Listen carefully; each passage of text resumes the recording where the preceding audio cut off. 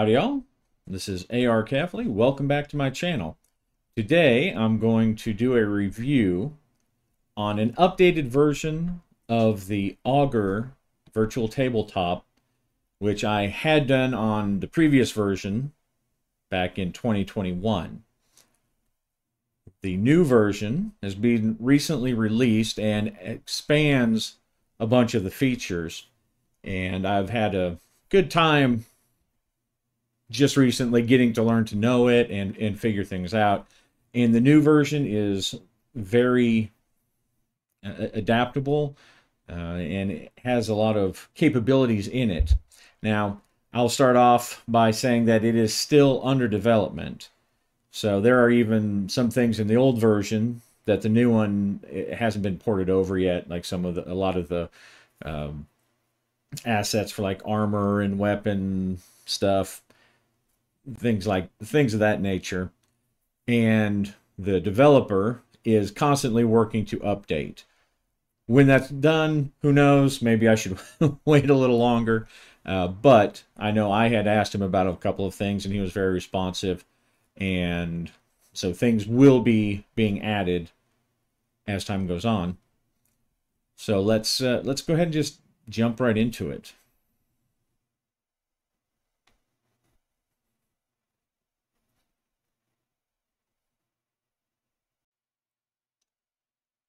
Now, the first thing to know is that the Augur app is an online tool, which to me is a bit of a strike against it. If I get something, if I pay for something, I want to be able to use it whenever I want to, even if there's not good connectivity.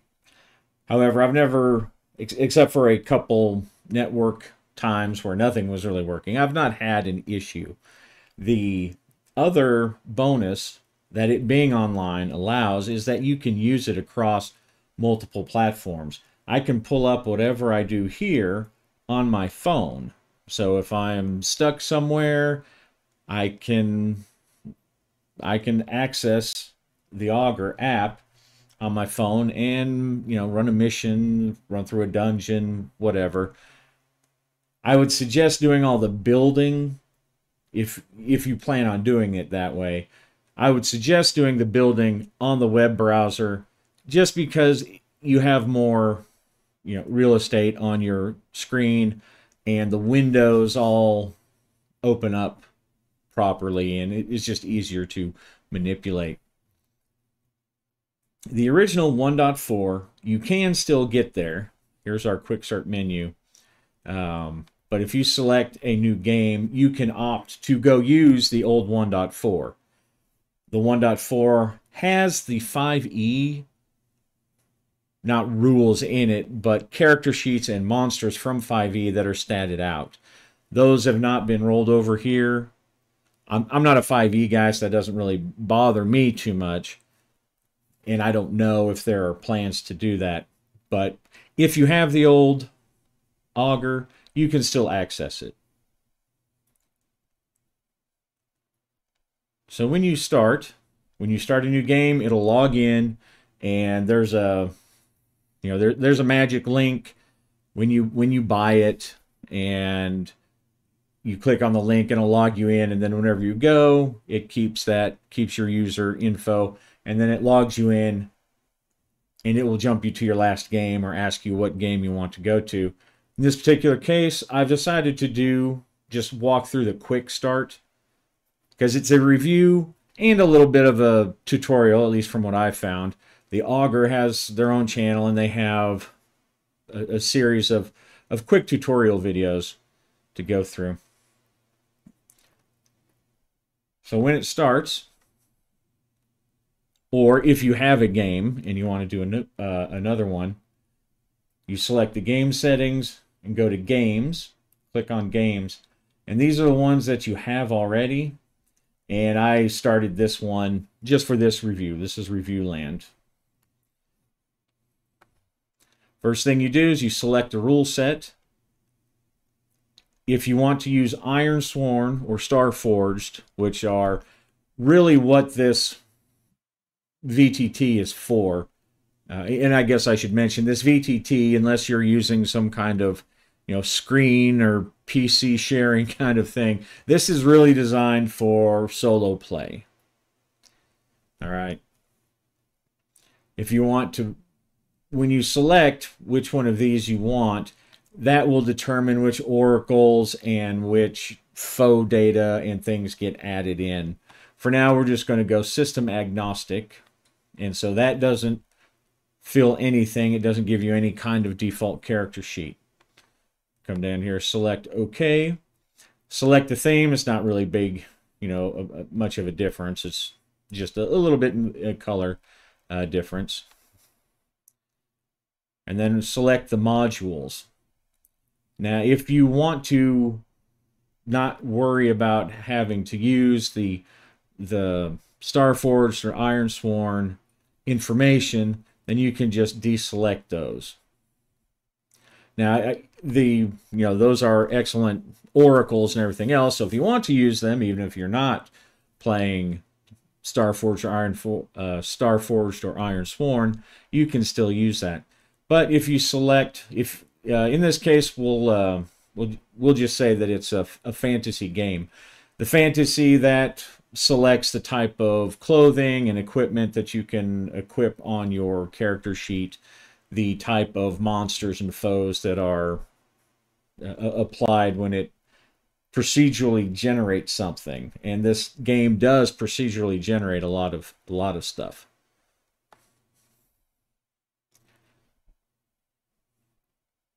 All right, so we'll create our character. Let's see, I think I want to move him over here. All right, so we're going to create our character. As we can see here, it's just basically a paper doll, right? Just a paper doll. You can go in and whatever you select, like the type of pants or whatever, once you click it, it will come up with a number of other options. Now, he is, like I said, he is still working on adding weapons and different clothes and two-handed stuff, because those are all things that you can do in the other version. So it's just a matter of porting that stuff over here, and it is working, or he is working on it. You can, if you prefer, if you have tokens and stuff that you use, you can add your own avatars if you want. I'm not going to do that in this case, but you can add it there. So if you have a token, like I said, made from Roll20 or whatever, then you can just take that and make it part of your character. And whenever you see these arrows, these brown arrows, they'll either point left or down. Those are like kind of the go back to. We're going to accept. I'm going to do character name, and we'll just call him Tom Thumb, and be good with that. Now we see down here that we have his character sheet.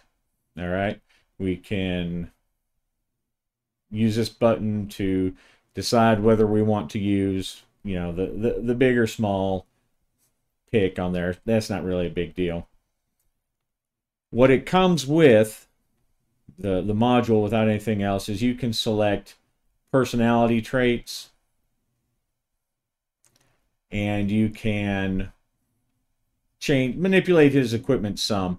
Not a lot you can do at this point yet. You can unequip it, and then it'll go back into the background, or into his inventory. Now, you can't adjust that inventory for a particular rule set or anything that I know of. And if you want to change anything later on, like I could go and get him an axe. And now he's going to be equipped with an axe. And if I wanted to, I could go and pull that off, put it into his inventory.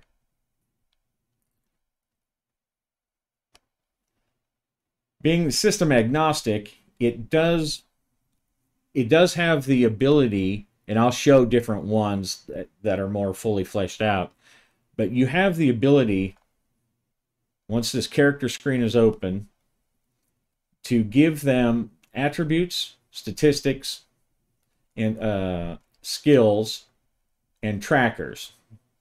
The statistics and the skills basically work the same way. You name it, you tell it how to roll, and then you can click on the button and it will roll those things for you. So let's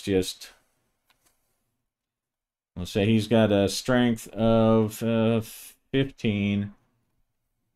And we'll hit OK. And we'll say that he's got a skill of melee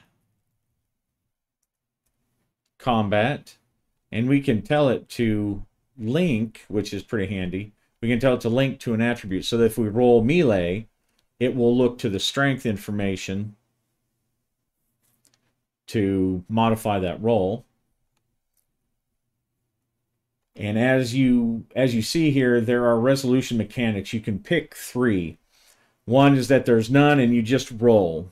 So if you have like a bunch of different target numbers, maybe things that you don't necessarily want to modify the sheet a bunch of times, you can just tell it to roll and it'll just tell you what it is.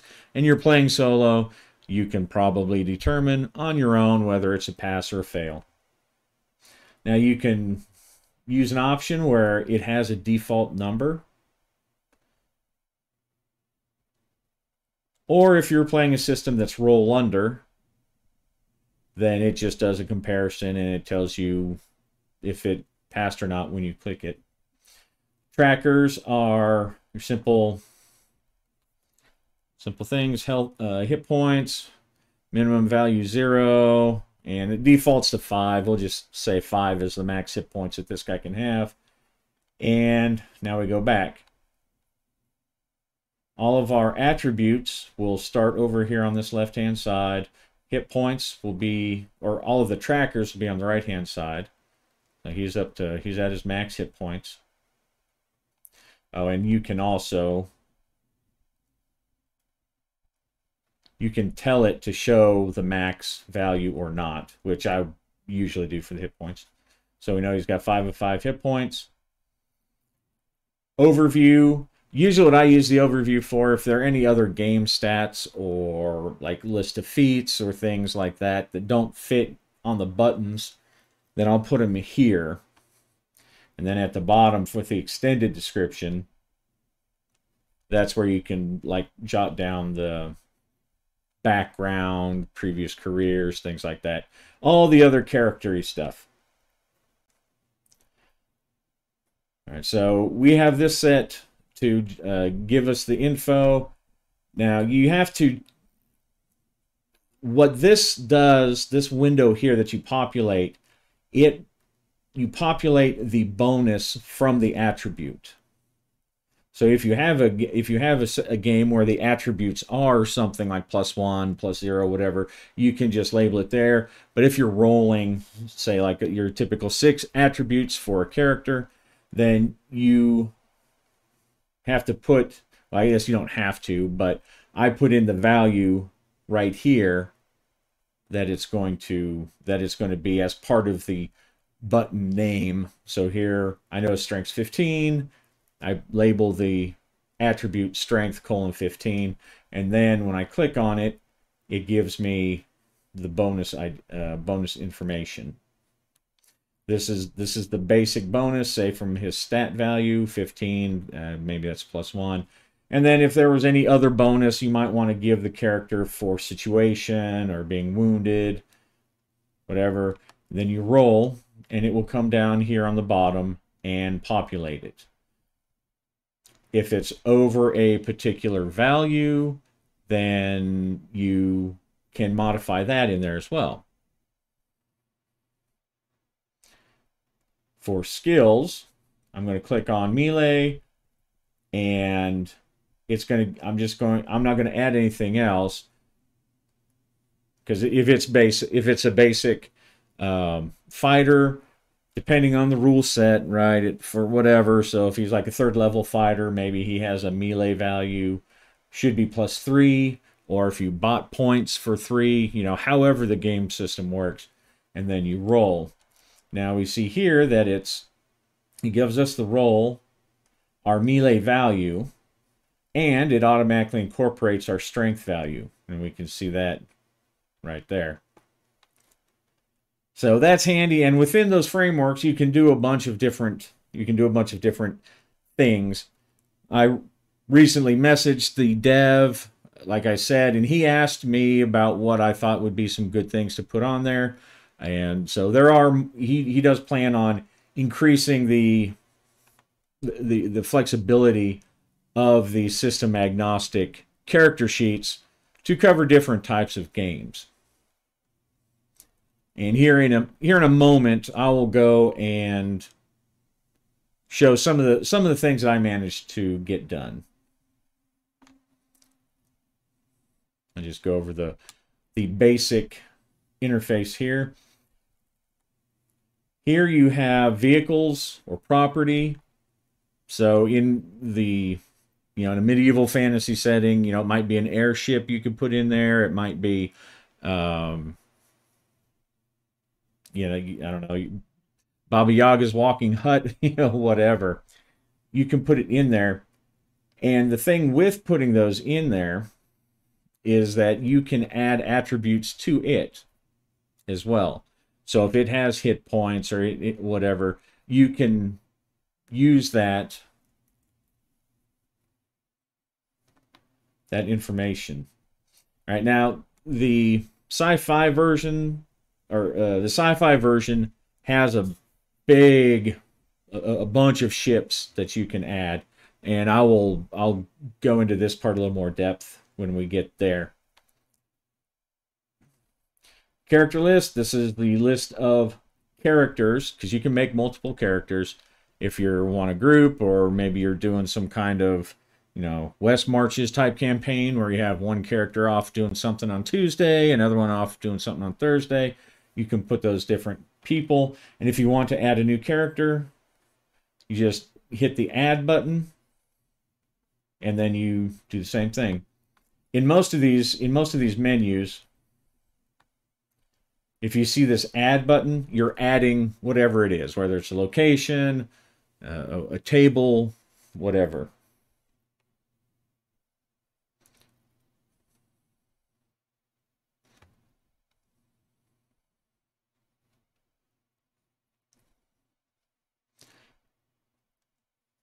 Whenever you make a map, and actually, I think, where'd my quick start go?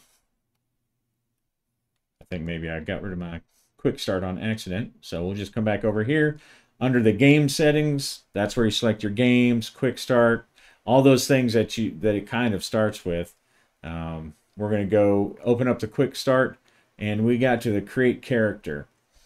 The next thing is to pick truths. This is really an Ironsworn / Starforged thing where I've got it disabled, or it's disabled because it doesn't use that module, but it's still on the checklist. If you have it, you go through, and those games have questions, about why the world is the way it is. For that, we're going to skip it, but that's part of the quick start for the intro. Create main map. Now, this is going to be the main map overall for the campaign world. So when you start, this is the big place you're going to be. When you start, you can select the hex map, which is a procedurally generated, like a hex crawl map. You can make it big or small, change the number of hexes in it, change the biomes, change the level of vegetation and water in the highlands, all that stuff here. And you can hit reroll to give you different map seed.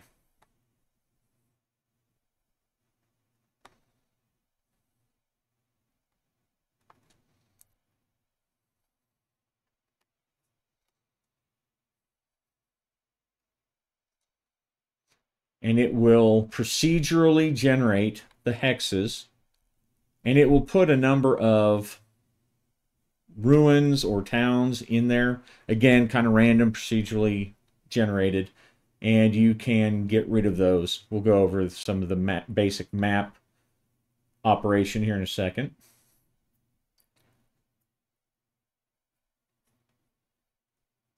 And just start playing. All right, now we've gone through the character creation. This is how we look at the characters. These are our map settings where you can select layers. I will go over those a little more on a different game I have set up, just to show a little better. These three little dashes, these are, that brings up your quick menu. All right. When you bring up here, this is going to randomly generate an NPC. When we hit characters, it'll bring up the characters. I'm just going to hit plus, and it's going to ask me for something. There are slots for culture, but you have to decide what they are. None are pre-programmed in there, but you can basically, it's a way of setting up different tags. So if so-and-so is part of the barbarian culture, then they may have different themes or occupations. All right, we will go ahead and we'll start with noble. And we see that it randomly generates 2 character traits.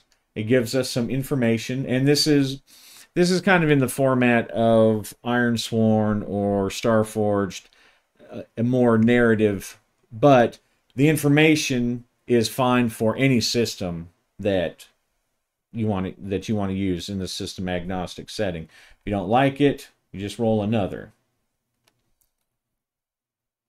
Okay, and it will come up with different characters, different looks of those. And of course, you can, if you really want, you can, if you have someone in mind, you can tell it male, female. You can change their equipment. Now, one thing you can't do with these NPCs or the foes is you can't, in the system agnostic version, you can't give them attributes, at least not interactive ones like you can on the character sheet, no buttons. That's something that is on the list to be fixed, and it is something that was in the 1.4, so I have no reason to think that it won't be fixed at some point here in the near future. So I'm going to hit accept. All right, we've made this NPC. Same thing with the locations.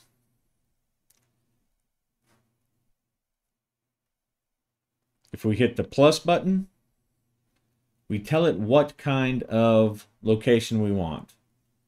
Dungeon, city, whatever. We'll go ahead and let's do a ruins. And it will procedurally generate ruins, give us some conditions, some appearances, and different zones within, and monsters. And all of these are things that once you create it, you can go back and change. Again, if you don't like it, you can roll another. It also, I think it's Watabu's like dungeon generator and village generators to populate this little map. We hit accept.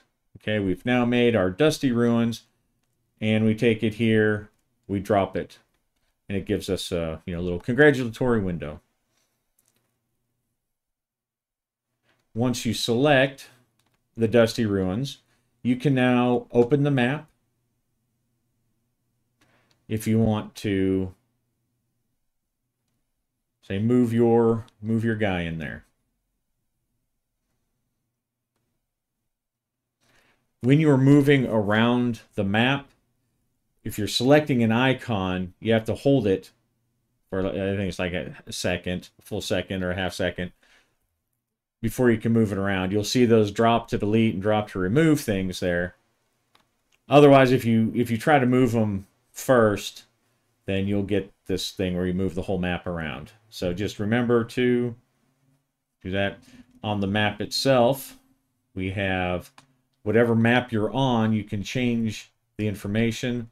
Like here, let's go ahead and do a snap to grid. And then next, when we put our guy there, he will snap to grid.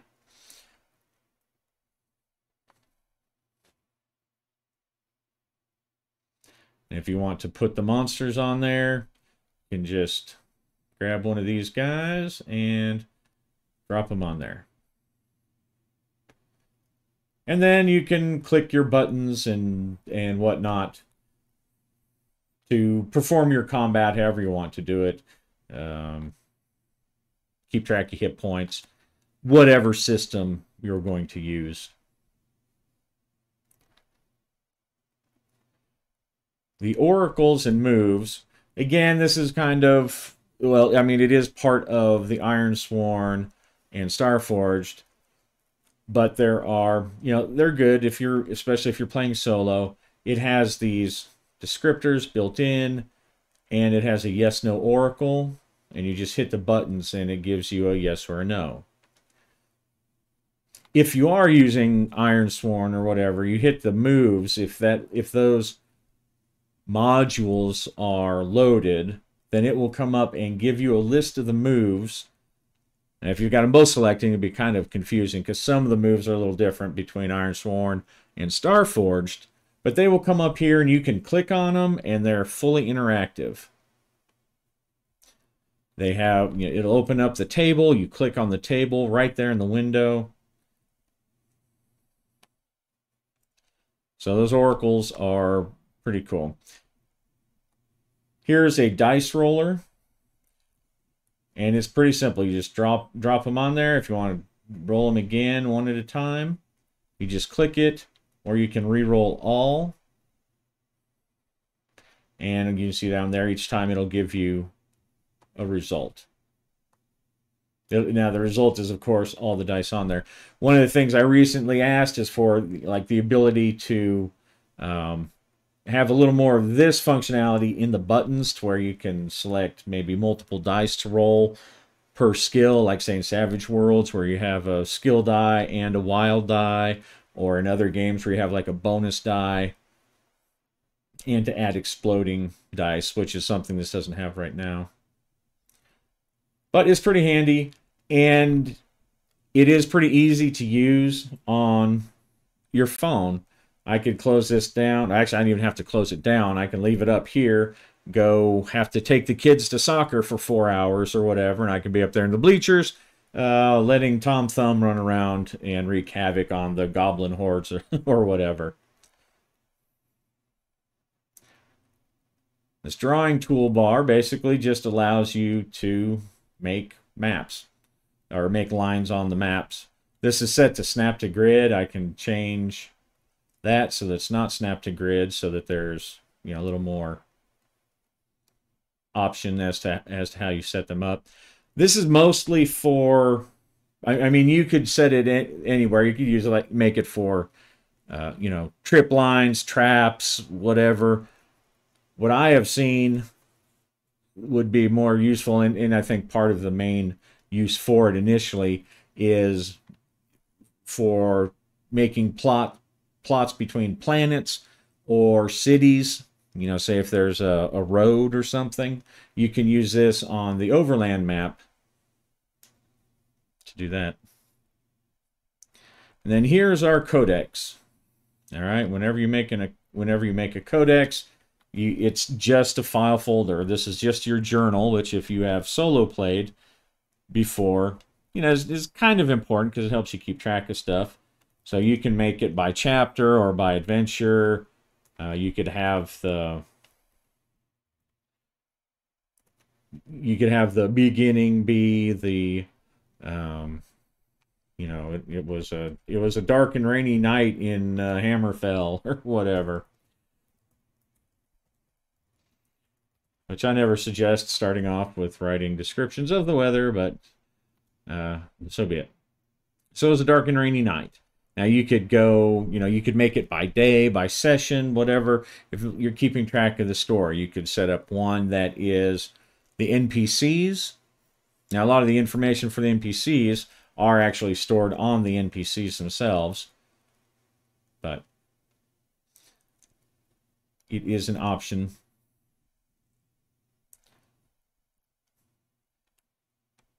Now the assets library, you can download avatars, bodies, maps, images, all this kind of stuff. You can download those things, and at various points it will let you use them.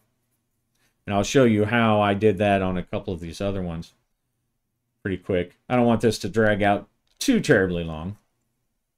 but that may be too late for some of you.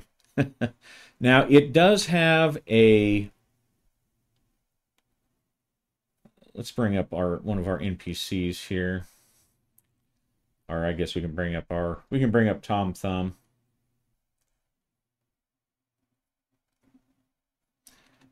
All of the characters and the locations, they have the ability to connect with GPT.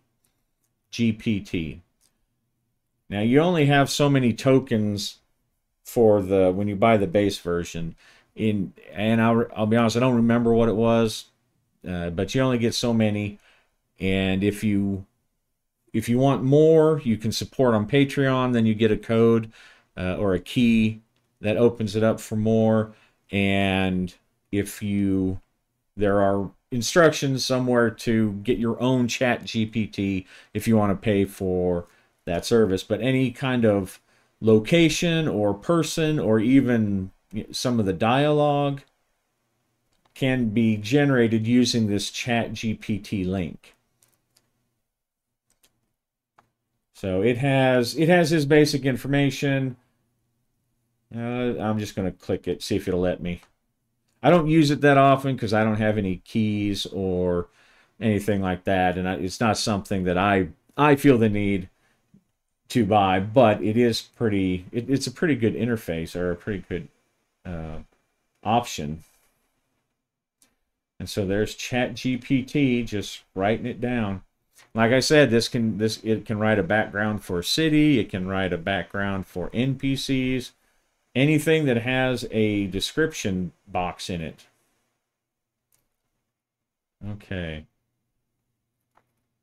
And you can see here that it is using these character traits as seeds on how to write it. Let's see. It said he was manipulative and deceitful, so not the greatest heroic personality, but it comes back and it tells some of the information, so, his background, what he's up to now. So that's pretty cool. It's an option that is built in.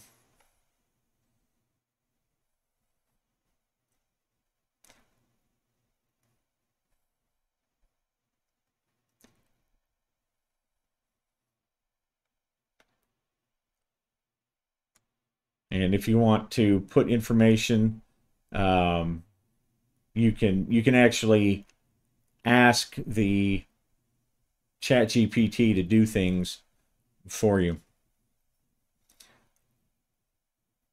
as well. Let's see, not our assets. Where are...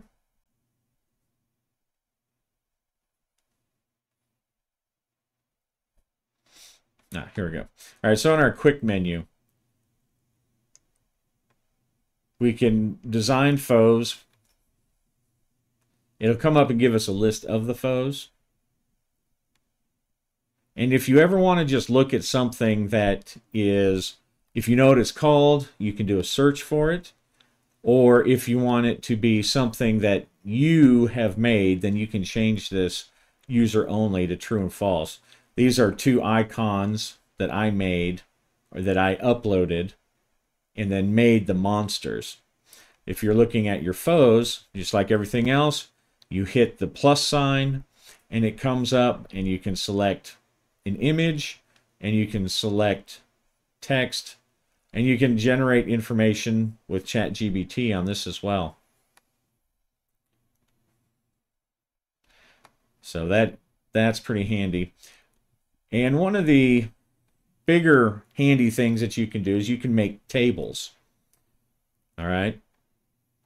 Now it has all of the tables built into it that it uses for procedural generation. Right? If it's going to make the Necromancer zones, the Well of Souls, whatever, these are all tables that it uses to make those things. But you can make your own tables. You can select down here where it's only the tables that you made. Now this particular table I input to be like a Savage Worlds deck for initiative.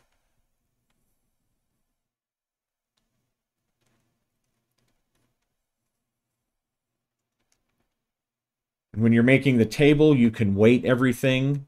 So if you have something that's going to happen more often than not, you put it in more places on the table. Like in this, everything, since there are 4 suits for all the cards, everything has 4 places on the table, although I didn't break it up by suit.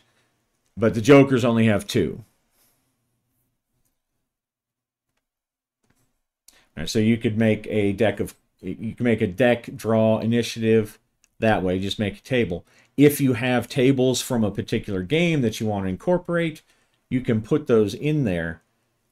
One of the handy things that it does, if you're going to make your own new table,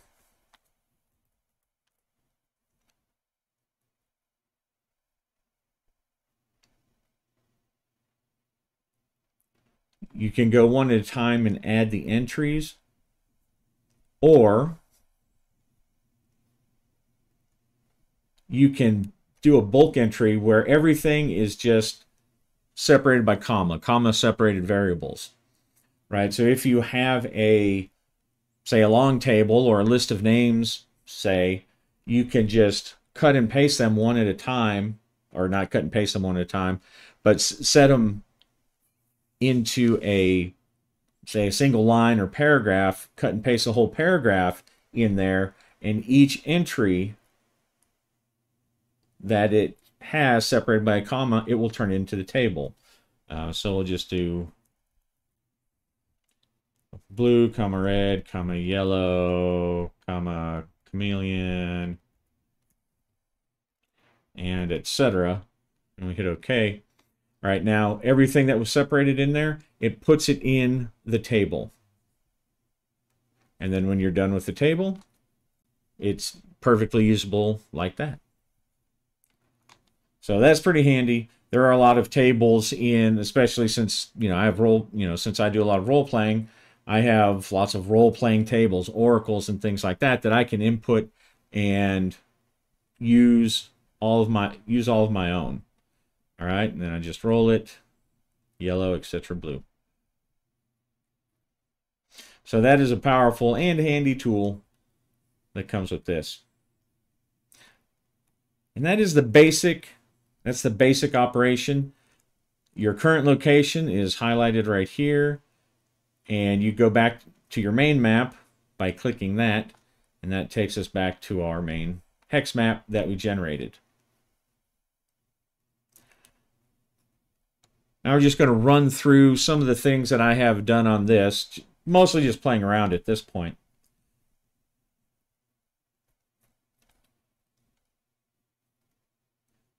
All right. This is Sacrifice. This is an OSR game. So, a D&D game that's based on, it has its setting where the character is he escaped a sacrifice, and now he's kind of on the run. This is a map from that book. All right. What I did is I just added the map. So if I come down here and locations,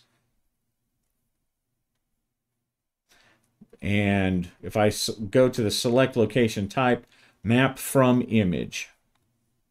All right, if you do this, it'll show all the maps that are kind of in there. If you do it here, then it's only the ones that you selected. You tell it add map image, and then you can upload from your file or whatever. You upload from that. And then now this is our main map right here for Nia. And I'll be doing a review on the Sacrifice game here in a bit. This is the main map.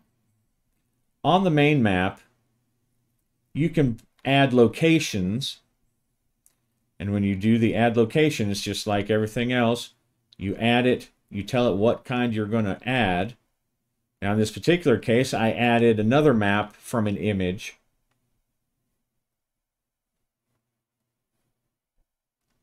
And when I select that, it will open up here, and I can open the map up from here, or I can open the map up from here. This is the map. This is a map that is also from the book.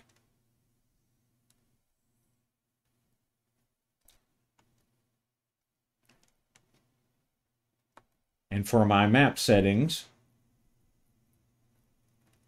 I went from, you can go from tile to hexes, whatnot, change the color on those things. Now, each one of these, the game itself, Sacrifice, has kind of the standard 6-mile across hex for your hex crawl information. All right, now, of course, here, this map doesn't come with hexes. Like I said, I put them on there. I changed that map size so that I could get 6 hexes across in each one of these hexes. So that's going to be, that's 30 miles across. And if you want to do a hex crawl, all you do is you add the region, and when you add it, you tell it to randomly generate a hex map, and then you decide the size. And so now I'm inside that big hex with the little hexes.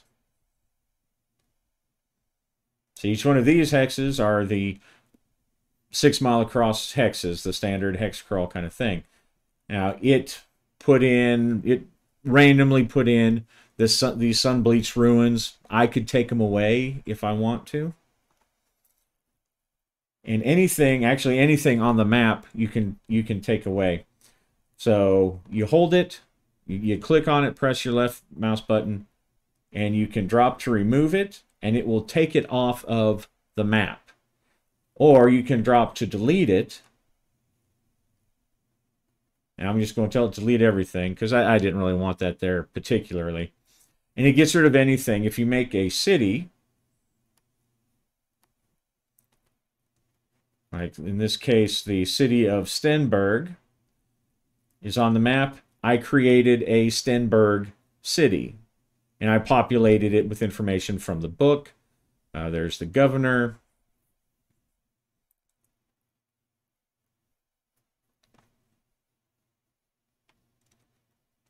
And there are things that are going on, the troubles, what the different characters want. And then you can also change the information there. You can add more NPCs. One cool thing that you can do is you can make someone a bond. Let's see. That's some other NPC somewhere. And all you have to do is just drag them over into the bond. And you'll see that places have bonds as well as NPCs. So you can, I may not be able to drag her over, but you can drag the characters over, and now it shows him as having a bond in this city. All right, so from here you see you can do the hex crawl. I couldn't get the hexes just from the mapping information. I could not get the hexes small enough to where they would be 6 miles across and still match like the scale that's given on this map. But with that procedurally generated app that it has there, you can make these things and drop one per hex, one per 30-mile hex, and it will have our 5 hex across. Give us, so that it matches. And of course, you don't have to have it to match, but I was testing this thing just to make sure, just to kind of push it to see what it could do. And just to show off some of the other type of games that I made. This game is the Cepheus engine / Traveler, and it doesn't come with it, but I added the skills and I added the attributes for the trackers. Here you can have one if you like the some of the newer ones that add like a total health. or you can have trackers based on each stat. So if they, say she takes, 4 hits or whatever to her strength, you can keep track of it right there. These are set up so that they roll versus the typical 8 or higher. Now, of course, you'll notice that the target, because it's from the button, you can't tell it equal or higher. You just tell it higher. So the target is higher than 7, which is 8 or higher. All right. Then I can do the same thing with driving. I can give it a target number. Say I want to, make it more difficult, or I can give her a penalty because the road condition, and whatever. That's a fail.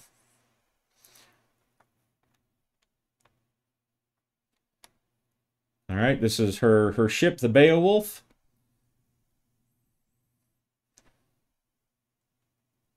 I'm going to open that guy up, and from here, you can do the same thing like I was saying. You can give it attributes. So you can give it armor, you can give it hits, hull points, however you want to do it. You can give it jump light, its jump value, how far it can jump.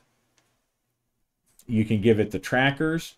And if you wanted to have the combat just in space, you could put the character's appropriate skills on there so you don't have to go back and forth. So if you have one character who's the gunner, you just use that as the gunnery skill.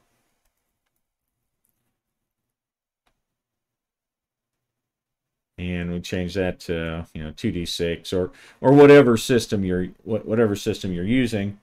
And now when we've got our ship out there, we can say, okay, we're going to shoot, and we got a 6. So as we go and look at our locations,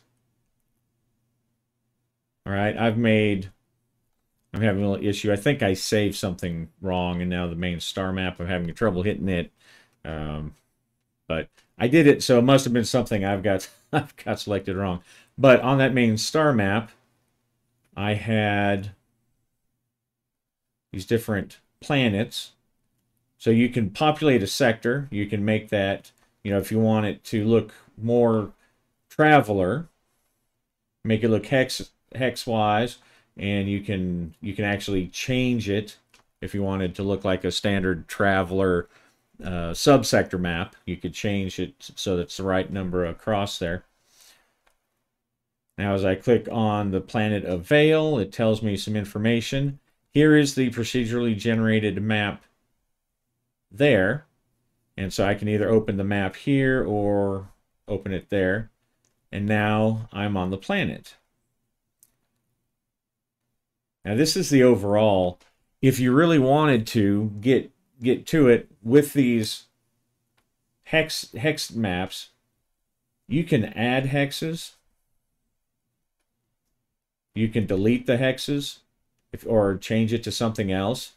And what you really could do is you could fill up all these things and however you wanted, and then maybe cut out V's at the top and bottom and make it look like the typical traveler, what they call that, the Mercator, the triangles, the flattened out map that they have for those. And then each one of these hexes, these main hexes, then you could add a smaller area like we did on the other one. Randomly generated hex map, change the number of hexes based on how much how many hexes should be across in the regional versus local hexes, a la Traveler. And then you could have each one of those popped in one of those big hexes. So a lot of cool options. There's settlements you can add there. Or actually you want to generate it first, save it, and then you can drop that settlement on there.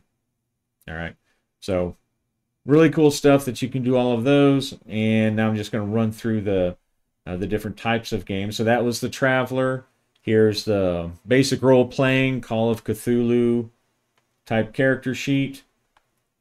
Now, I think it probably works a little better if you use the versions that have the percentile stats instead of the 3-6 or 4-6 stats.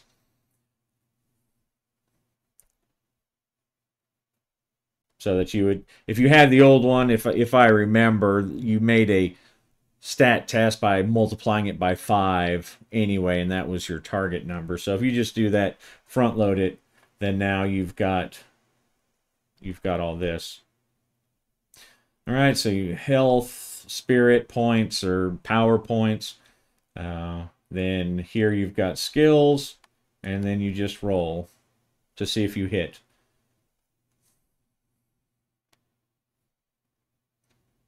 Tricube Tales. If you follow my channel, you know I'm pretty fond of that particular game. This is one of the dungeons. If I look at the character sheet for this one, you select which one is your 3-die version, which is your strong version, or your archetype, whether it's agile, brawny, or crafty. And with these, the target is typically 5, but you can modify it up or down. Do the rolls, and you can keep track of resolve and karma as a tracker. Now, this particular one, the rule set doesn't have a skill list per se, just you have the ability to select perks and quirks, and then you can just mark them there.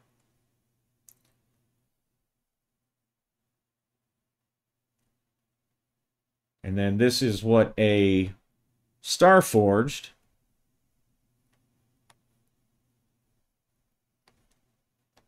looks like. Now that's what the map should look like. Here are our the routes between planets that were generated.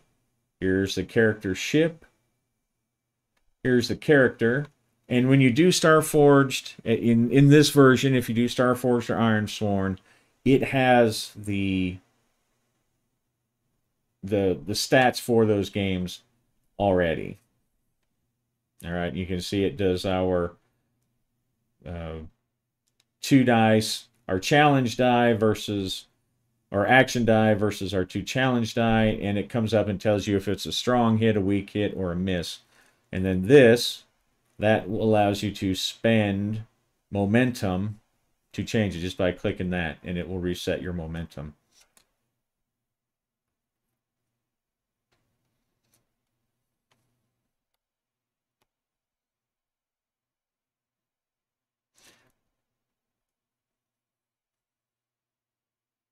I had one up for Savage Worlds. It didn't work quite as well, but with this dice tray, you can make it work. Just not as fluid, not as automated, if you will, but still possible.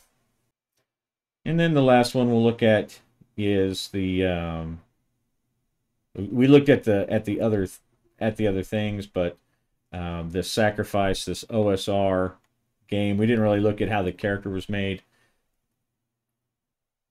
I guess maybe we did. Now, anyway, so in that game, it allows you to roll advantage or disadvantage, which is something that you can select when you're making the attribute or the skill rolls. So I'll roll advantage for strength. Now it was default 15, and actually there the target, again, if you have to roll something or over, you have to change that target so that it's 1 less. So that would have been a success, but that particular game, you keep track of corruption, and DL is its armor class. It calls it that for some reason.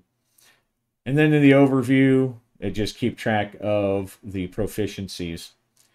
If you're making a skill list, anything that you roll is basically a skill. So if it will alphabetize everything. So this is a list of skills that come with the game. With this sacrifice game. If you want something to stay at the top, so like say for initiative, If you don't want it to get shuffled down in there, just put the 1 in front of it. And so the initiative, not a great initiative, healing rate, whatever. And in the case for something like this, you have melee, and you can tie it to the attribute, so it would be tied to strength. Or if you were using one of his finesse weapons to dexterity. But you make the melee action and the ranged action as skills, and anything you want at the top, like I said, you can just enumerate them and they will stay up there, and then anything else you can follow along. Now what I did is I put all of that, I just put all of the skills in there. One of the other things I asked for was that you could make a template, so if I made a character and I want to make another one, I wouldn't have to manually go in and put those in there. I think that's on, he agreed that was on his list of things to do, or that he would do.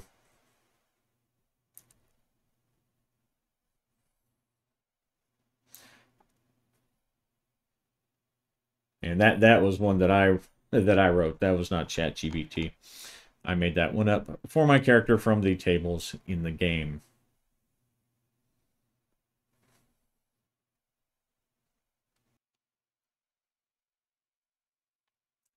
Anyway, we're getting a little long in the tooth with this video, but that is Augur. I'll put the links and stuff down in the bottom. They're not affiliates or anything. I just like the game, like the product, so I thought I'd make a video. And it's been a while since I made a video.